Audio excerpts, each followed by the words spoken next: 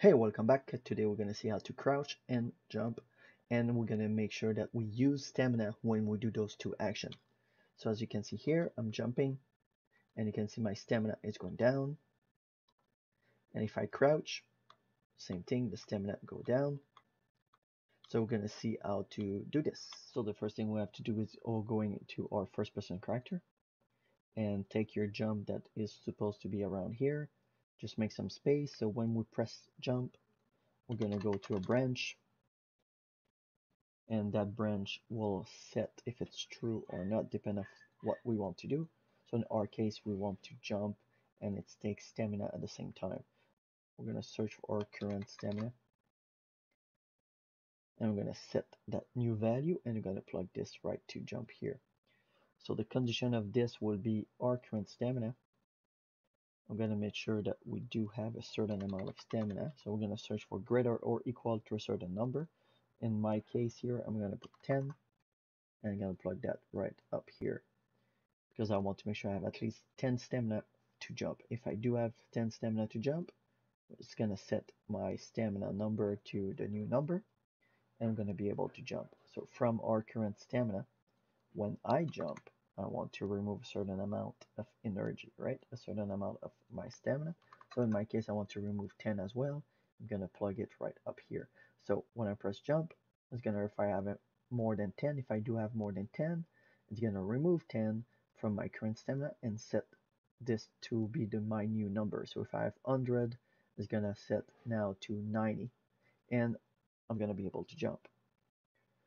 If I release my key, so when I press spacebar and release it, it's going to stop jumping.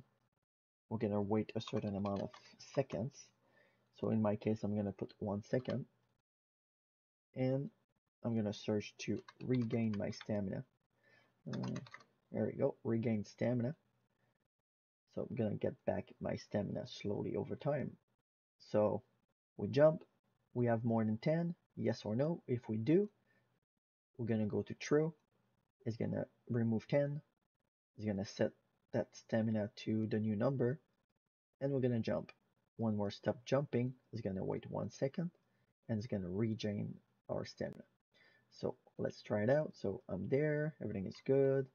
And if I jump, my stamina remove 10 from it until I have no more. So let's just run. So we have no more stamina. Now there's no more stamina, so I can't jump until I have 10. There we go.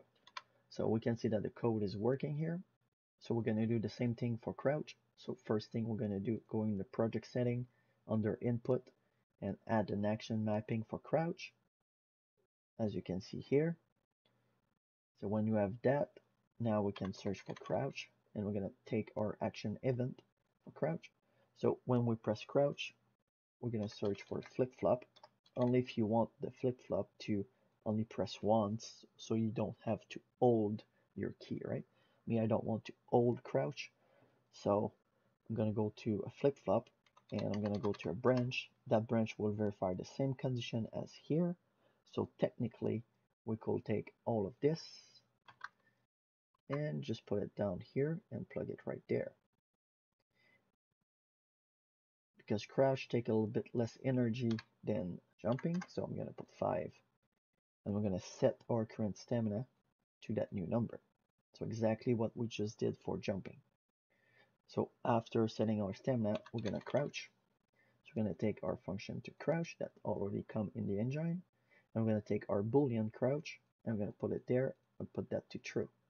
So when we press again, we want to uncrouch.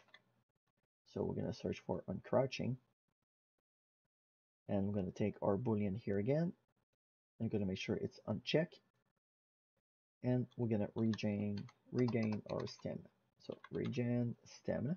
So an extra step we have to do for crouching, because by default you can't crouch in a game. So we're going to go here on character movement and search for crouch, and you will be able to have this box here. You're going to be able to see this box and make sure it's checked.